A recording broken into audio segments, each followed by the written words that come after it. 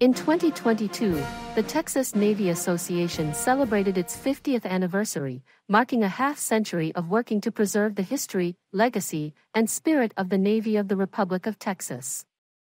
This offers a good opportunity to look back briefly on the history of the Texas Navy and how it is remembered today. The original, or first, Texas Navy was established by the Provisional Government meeting at San Felipe on the Brazos River in November 1835, just as the Texas Revolution was beginning to pick up steam. The Provisional Government authorized the purchase of 4 small warships, the schooners Liberty, Independence, Brutus, and Invincible. These vessels intercepted Mexican shipping off the Texas coast, captured supplies desperately needed by the Texian army, and conducted raids far to the south along the Yucatan Peninsula, forcing the government in Mexico City to devote resources to protect that coastline, and helping to relieve the threat they posed to Texas. Unfortunately, all 4 of the ships were lost by the fall of 1837. Beginning in late 1838, the Republic of Texas began rebuilding its navy, bigger than before. The new fleet consisted of a ship-rigged sloop of war as the flagship, Austin, 2 brigs, Archer and Wharton, and 3 schooners, San Bernard, San Antonio, and San Jacinto, and a large steamship, Zavala.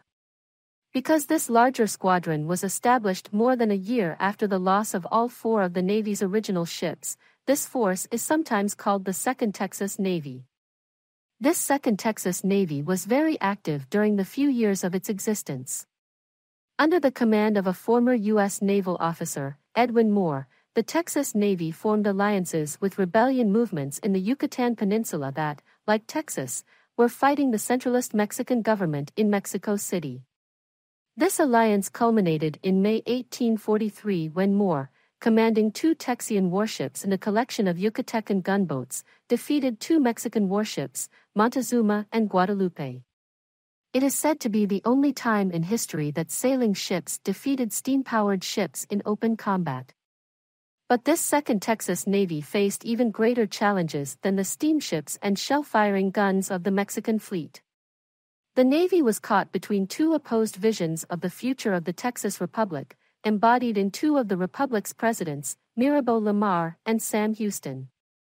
Lamar, who served from December 1838 to December 1841, envisioned Texas becoming a great continental power, perhaps someday stretching to the Pacific Ocean. Lamar's foreign policy was aggressive, and it was under his administration that the Second Texas Navy was established, outfitted, and took to the seas to harass Mexican shipping and taking Texas' ongoing struggle against Mexico to waters far away from the Texas coast.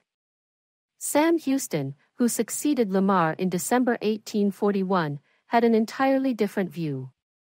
He remained focused on bringing Texas into the United States, and saw the continual fighting with Mexico on both land and sea to be a barrier to that.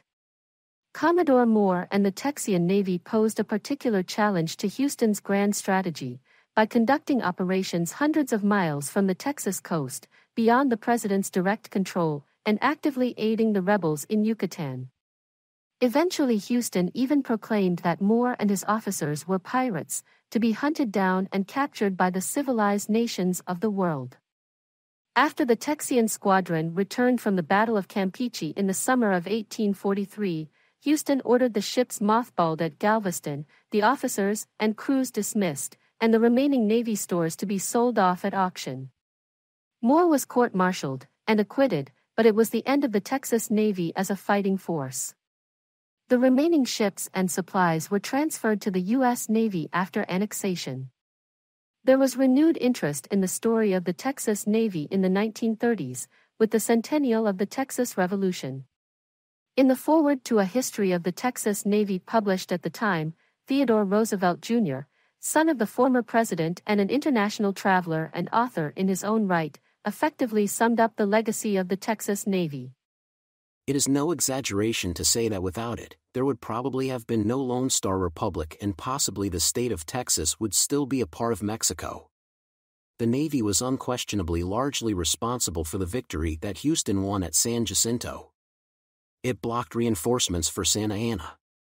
It forced him, for lack of supplies, to alter his plan of campaign at a crucial moment.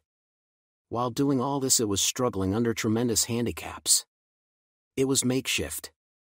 Its material was wretched, and its personnel was picked up haphazard. It was around this same time, during the Texas Centennial in the 1930s, that the first Texas Navy Admiral was commissioned. In 1935, Governor James Allred commissioned the famous dancer Ginger Rogers, who grew up in Fort Worth, as the first Texas Navy Admiral. Rogers was one of the biggest Hollywood stars of the day and had recently completed a Navy-themed film with Fred Astaire, called Follow the Fleet. Many of you will know someone who's been commissioned an admiral in the Texas Navy by the governor, or you may be one yourself. Over the years, the designation gradually shifted away from being a novelty to something more serious, a recognition of personal and professional accomplishment and a commitment to one's community. The men and women who've been commissioned as admirals come from varied backgrounds and personal histories, but they all have shown a demonstrated commitment to our shared legacy as Texans. Being named a Texas Navy Admiral is one of the highest awards that can be bestowed upon a civilian in the state, and carries with it the thanks of the governor and the people of Texas. In 1958, Governor Price Daniel established what became known as the Third Texas Navy, an organization of boat owners that could be called on to protect the integrity of Texas waters and the state's territorial boundaries. Although that mission has faded over the years, the legacy of the Texas Navy is carried on today by the appointment of officers in the Texas Navy by the governor of the state of Texas. The Texas Navy Association was incorporated by the state as a nonprofit corporation in 1972, committed to the preservation and promotion of the history of the Navy of the Republic, to promote travel to historic sites related to Texas history, and to encourage the participation of other organizations and public entities in these same objectives. Since that time, the Texas Navy Association has worked to preserve the history of the Republic's Navy and present that to a wider audience through public presentations, publications, and distribution of materials for use by classroom teachers. In 2017, the TNA produced a short video, How the Texas Navy Saved the Revolution, specifically written for use in conjunction with state curriculum requirements for Texas history.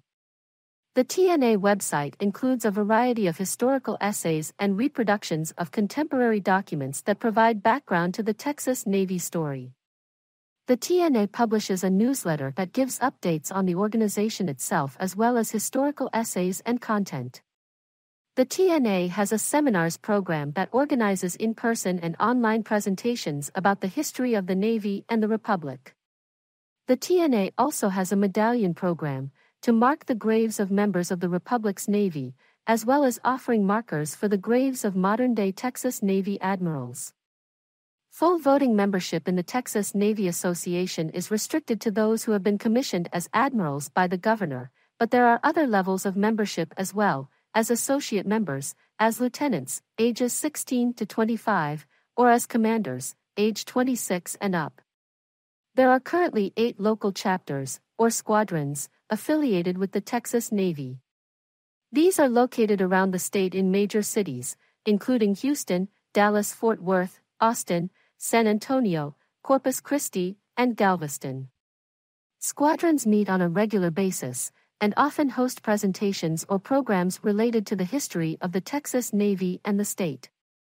As today's Texas Navy Association moves into its second half-century, we look forward to continuing our mission to preserve and promote the historical legacy of the Navy of the Republic, in both traditional and innovative ways. And we call on all Texans with a love of history and an interest in the subject to join us in that journey.